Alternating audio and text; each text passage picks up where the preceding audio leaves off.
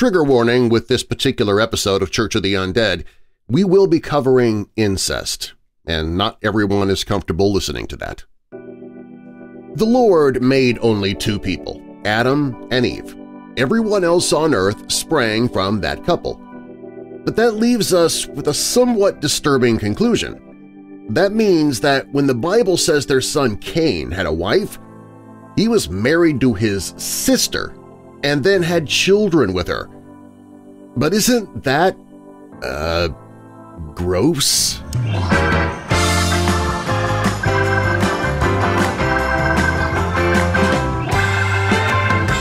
Hello, Weirdos! I'm Pastor Darren. Welcome to the Church of the Undead. Here in the Church of the Undead, I can share ideas which are relevant to those who suffer with depression, need some encouragement, and for those who love or are just curious about the God of the Bible. And it doesn't matter if you are a weirdo in Christ or just a weirdo, everybody's welcome here at the Church of the Undead. And I use the word undead because here we are dead to sin and alive in Christ. If you want to join this weirdo congregation, just click that subscribe or follow button and visit us online at weirddarkness.com/church. Full disclosure, I might use the term pastor because I've branded this feature as a church, but I do not have a theology degree, nor did I ever go to Bible college. I'm just a guy who gave his life to Christ in 1989 and has tried to walk the walk ever since, and has stumbled a lot along the way. Because, like everybody else, I am an imperfect, heavily flawed human being. So please don't take what I say as gospel. Dig into God's Word yourself for confirmation, inspiration, and revelation. That being said, welcome to the Church of the Undead.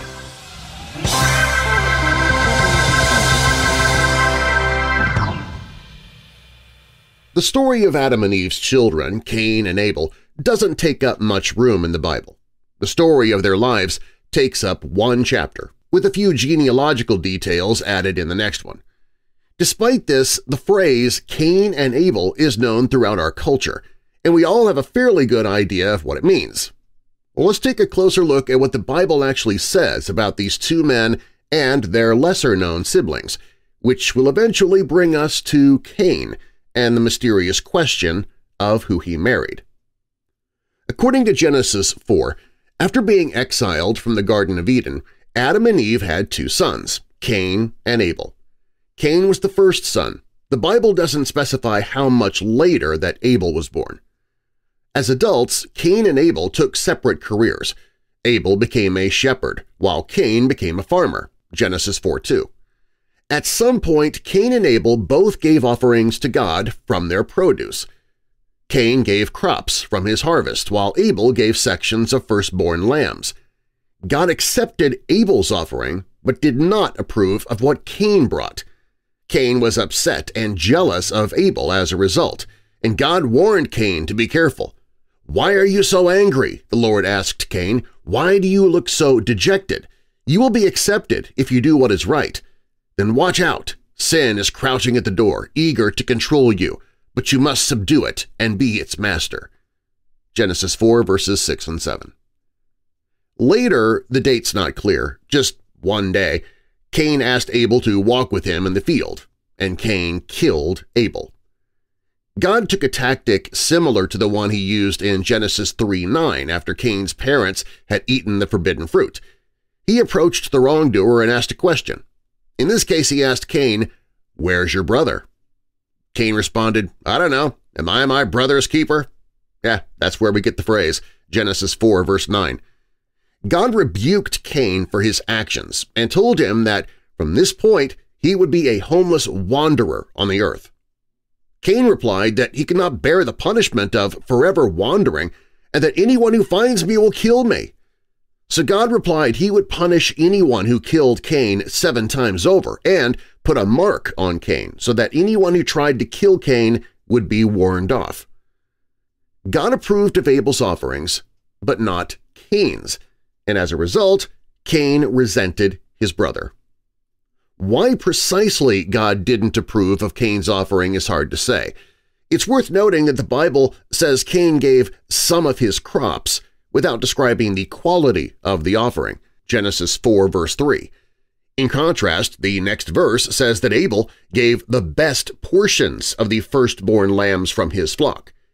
Abel gave the best, and he took it from the first results of his labors, not as an afterthought or after he was sure he had a surplus. We don't get any such details about Cain's crops, which may mean he didn't give the best. Cain may simply have not been showing proper respect toward God with his offering. Regardless of what Cain did wrong, the fact that God told Cain he would be accepted if he did what was right, Genesis 4:7, indicates there was generally something wrong with Cain's offering. Not only was Cain jealous of God favoring Abel, but he also didn't appreciate the warning that God gave him. He was warned, and yet he continued to behave rebelliously. Even after he killed Abel, his rebellious attitude continued, as seen in his scoffing response, "Am I my brother's keeper?" In essence, Cain's response was self-centered. The result was that he became a wanderer, a man with no community. He lived for himself and got only himself in return. Genesis 4 verses 25 and 26 picks up after the story of Cain's family. Don't worry, we'll come back to that, and says that Adam and Eve had another son named Seth. After Seth was born, Eve said, "God has granted me another son in place of Abel, whom Cain killed." Seth later had a son named Enosh, and genealogy in Genesis chapter 5 focuses on Seth's descendants, ending with Noah, who would become famous for building the ark. At first glance, Genesis 4 and 5 sounds like it's saying Adam and Eve didn't have any children between Abel and Seth. It says that after the birth of Seth, Adam lived another 800 years, and he had other sons and daughters, Genesis 5 verse 4, as if there was a long period where it was just Adam and Eve and their two sons, followed by a big expansion after Seth. However, this misses a couple of things. First, Cain said after God cursed him that he feared anyone who finds me will kill me. If there were no other children of Adam and Eve around at this point, who could Cain be talking about? Who would he have been afraid of? Some scholars have suggested the answer is that Adam and Eve were not the first and only human beings created, simply the ones Genesis focuses on because they're the ones who lived in the Garden of Eden. However, after Adam and Eve sinned in Genesis chapter 3, God said, "Look, the human beings have become like us," talking about them as representatives of their entire species. 1 Corinthians 15 continues this method by describing Adam as the first human. It says, "For as in Adam all die, so in Christ all will be made alive," and that the first man was of the dust of the earth, the second man is of heaven. So it seems Adam and Eve were the first human beings. There weren't any other humans on the planet. Second, Genesis chapter 5 talks about Adam's lineage without mentioning Cain and Abel at all. It starts by saying, "This is a written account of the descendants of Adam," and then says, "When Adam was 130 years old, he became the father of a son who was just like him. He named his son Seth."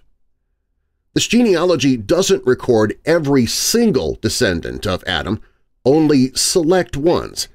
Therefore, Adam and Eve could have had more children between Abel and Seth, and likely did. We just don't know how many, whether Cain and Abel grew up with many brothers or sisters. This brings us to the title of our message, Did Cain Marry His Sister? After killing his brother, Cain had a son named Enoch, so we know he had to have sex with somebody. But who was on earth at that time to marry and start a family with? Assuming that Adam and Eve were the first man and woman, there were no pre-Adamic beings that humans mated with, it would seem that Cain and Seth must have married women descended from Adam and Eve. As established, we don't know when Adam and Eve started having daughters, or for that matter whether Abel had a wife and children unmentioned in the narrative. We also know that Adam was 130 years old when Seth was born, so there could have been several generations of people born in between Genesis 4:1 and Genesis 4:17, the first time that Cain's wife is mentioned. Therefore, we don't know whether Cain or Seth married their direct siblings. One of them might have done so, and the other married a niece or a cousin. Regardless, sheer math would indicate that at least one of Adam's 3 sons married a sister. After the world was formed, God finished His work of creation by raising one man from the dust and one woman from the man's ribs. Genesis 2 verses 21 and 22, "So the Lord God caused a deep sleep to fall upon the man, and while he slept, took one of his ribs and closed up its place with flesh. And the rib that the Lord God had taken from the man he made into a woman and brought her to the man." The Lord made only two people, so the only people available for Adam and Eve's sons to marry would have been their own sisters. Consequently, although this is not stated, the only logical conclusion is that Cain married his sister, or at least a close relative, and then they had children together. But that's incest, right? I mean, that's wrong. Well, this idea is disturbing to us, and it goes against the laws forbidding incest in Leviticus 18. However, prior to this law being given in Leviticus, there are various instances of men marrying their sisters or other relatives. Abraham's wife Sarah was actually his half-sister by a different mother. Genesis 20 verses 11 through 13.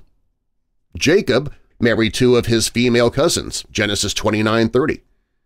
Moses' father married his aunt, Exodus 6 verse 20.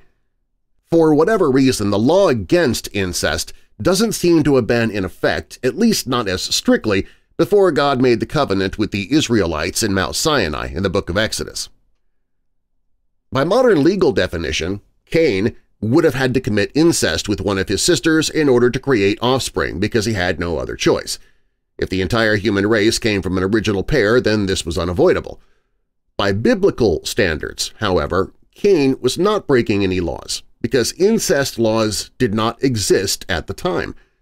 God formed woman from the rib of man so that a man leaves his father and mother and is united to his wife, and they become one flesh. Genesis 2 verse 24. So in other words, children and parents are not to have sexual relations with or marry each other, yet no actual laws about incest were given about brothers and sisters marrying in the unspoiled world of Eden before the fall or even before the Exodus. After the Exodus, God commanded, "None of you shall approach any of his close relatives to uncover nakedness." Leviticus 18 verse 6. This is the law we are most familiar and comfortable with in our modern society. But Cain was not subject to that law, as he lived well before the law was ever given. Even so, God had never approved of indiscriminate sexual activity outside of the marriage relationship in any age of human history, including incest, because it strikes at the soundness of the family, and since the family is central to God's purposes and work on earth, His judgment on this practice is fierce. God also forbade incest to prevent genetic deformities, which are less common in the general population where intermarriage is not typical. Let's explore these 2 points. Biblical teacher Don Stewart explains the commandment against incest strengthened the structure of the family unit. One way to understand what he meant is to examine what happens to victims and witnesses of incest. In the case of consensual incest, there's a possibility that one or both parties are acting out the negative effects of previous sexual abuse suffered personally or witnessed as a child. These individuals are at an increased risk of re-victimization, often unconsciously, and for them the line between involuntary and voluntary participation in sexual behavior is blurred. Whether sexual sin is involved or not, creating a strong and safe family unit becomes much harder in the wake of incest, and there's even a biblical example to demonstrate this. It happens in Genesis 19 with Lot's daughters. They grew up in Sodom and Gomorrah. Those names will probably sound familiar to you. They're cities associated with sexual immorality and unnatural lust. Sexual depravity was so openly displayed in these towns that it's reasonable to imagine Lot's daughters witnessed a lot of incest where they were growing up. Genesis 19 verse 13 says, "God sent angels to destroy the cities because the outcry to the Lord against its people was so great." After Lot's family fled God's destruction, his wife was turned into a pillar of salt because she looked back on the burning cities as if her heart was still there, not moving forward, and Lot found a cave for his daughters and him to rest in. And here's where it gets gross for most of us. The the daughters got their father drunk and had sex with him. Genesis 19 verses 33 through 35. Although, again, there was no written commandment against incest at this time, Jews still knew that sexual relation with one's parent was not part of God's plan for procreation, going back to Genesis 2 verse 24, talking about how man and woman become one flesh. Sexual immorality in Lot's family probably, though, stemmed from Lot himself, not his daughters originally. They were modeled something horrible, because earlier in this chapter he offered up his daughters as potential victims of sexual abuse in place of the angels who were visiting his home. It is a powerful passage, so I'm going to read the whole thing to you. It's hard to believe this is something you actually read in the Bible. Genesis 19 verses 1 through 11. The two angels came to Sodom in the evening, and Lot was sitting in the gate of Sodom. When Lot saw them, he rose to meet them and bowed himself with his face to the earth and said, "My lords, please turn aside to your servant's house and spend the night and wash your feet. Then you may rise up early and go on your way." They said, "No, we will spend the night in the town square." But he pressed them strongly, so they turned aside to him and entered his house. And he made them a feast and baked unleavened bread, and they ate. But before they lay down, the men of the city, the men of Sodom, both young and old, all the people to the last man, surrounded Lot's house, and they called to Lot, "Where are the men who came to you tonight? Bring them out to us, that we may know them," in other words, have sex with them. Lot went out to the men at the entrance, shut the door after him, and said, "I beg you, my brothers, do not act so wickedly. Behold, I have two daughters who have not known any man. Let me bring them out to you, and do to them as you please. Only do nothing to these men, for they have come under the shelter of my roof." But they said, "Stand back." And they said, "This fellow came to sojourn, and he has become the judge. Now we will deal worse with you than with them." Then they pressed hard against the man Lot and drew near to break the door down. But the men reached out their hands and brought Lot into the house with them and shut the door. And they struck with blindness the men who were at the entrance of the house, both small and great, so that they wore themselves out, groping for the door. What must have Lot's daughters thought of their own value after this? Who would blame them for feeling their bodies were the only thing of importance after their own father almost had them given over to a sex-crazed mob to do with as they please? Their value, identity, and unity with any possible future spouse would be forever tainted, if not completely destroyed.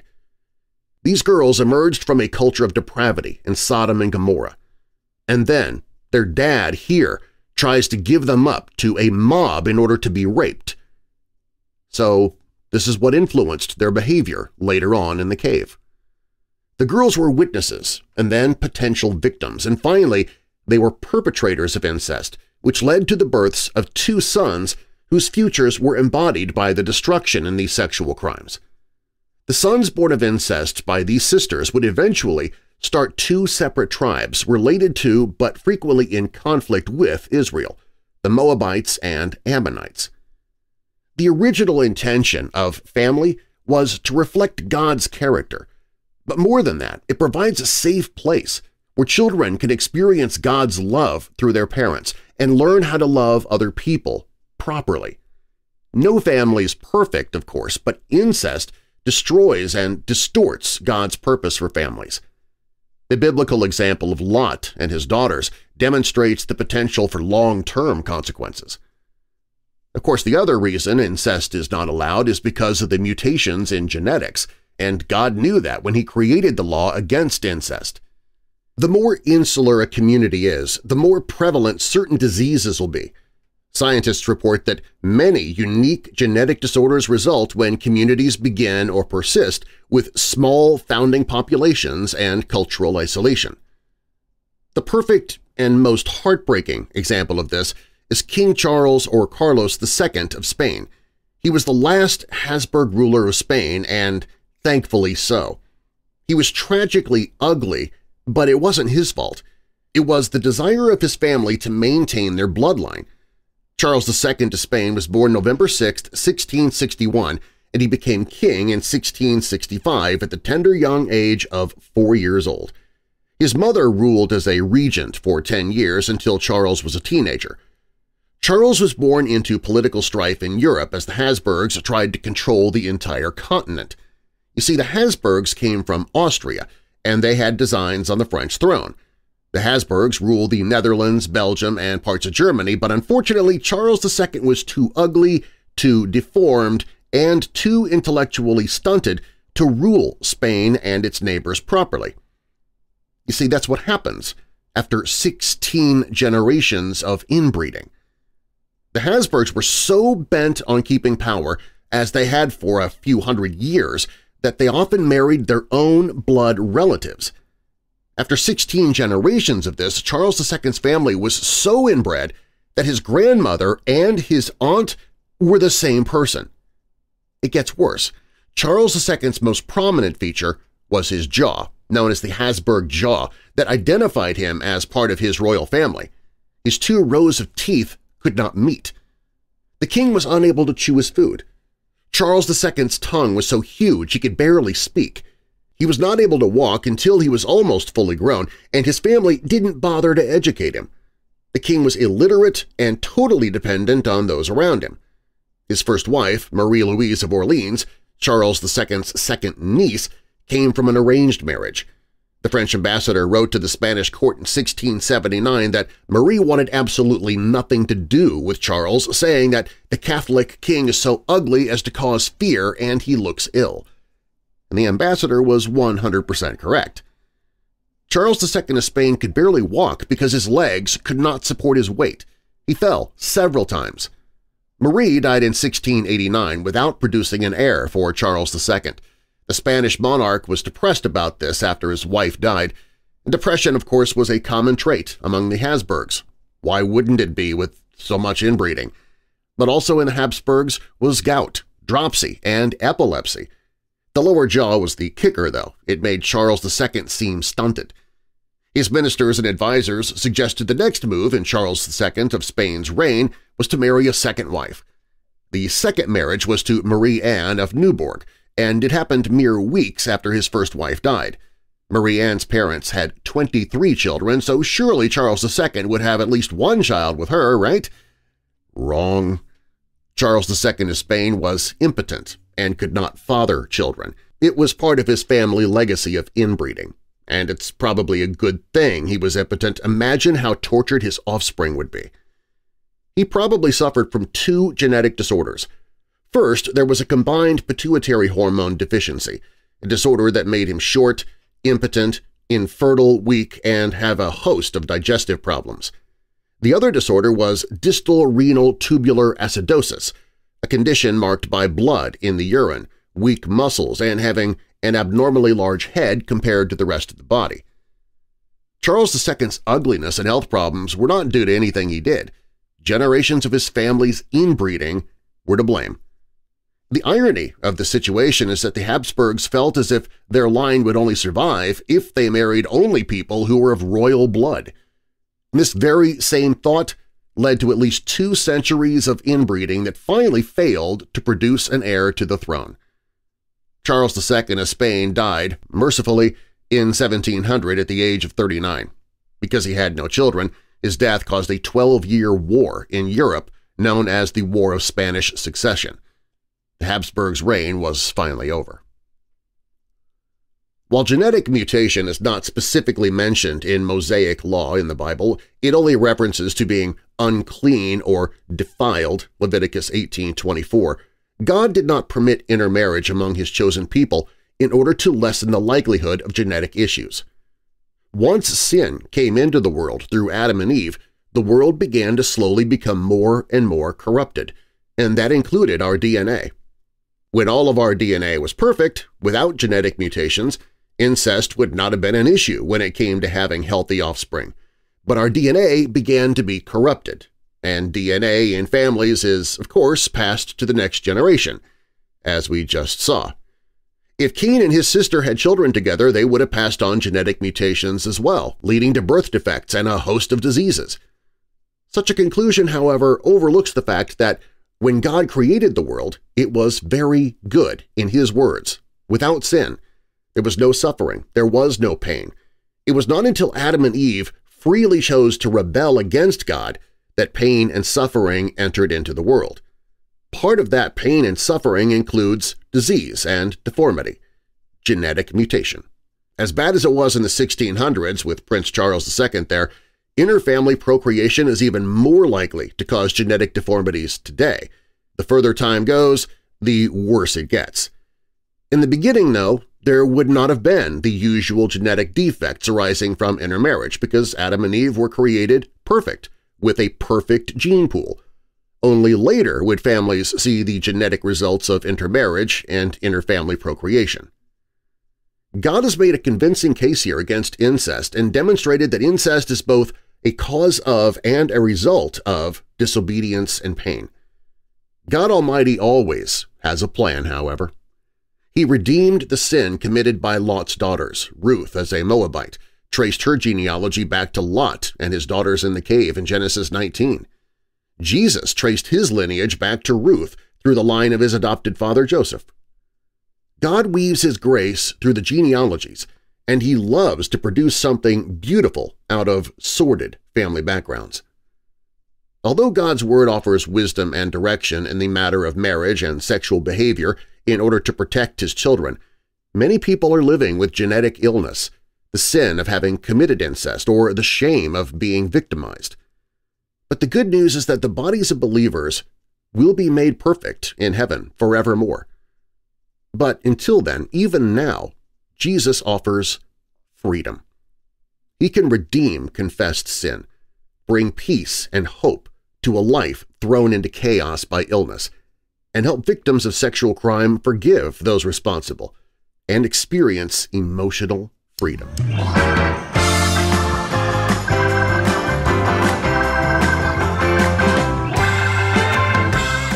If you like what you heard, share this episode with others who you think might also like it. Maybe the person you share it with will want to join this weirdo congregation too. To join this weirdo family yourself, find us on Facebook, listen to previous messages, even find out how to join me in my daily Bible studies, visit WeirdDarkness.com/church. That's WeirdDarkness.com/church. You can find the sources I used for this week's message in the show notes. I'm Darren Marlar. Thanks for joining me, Weirdos, and until next time, Jesus loves you, and so do I. God bless.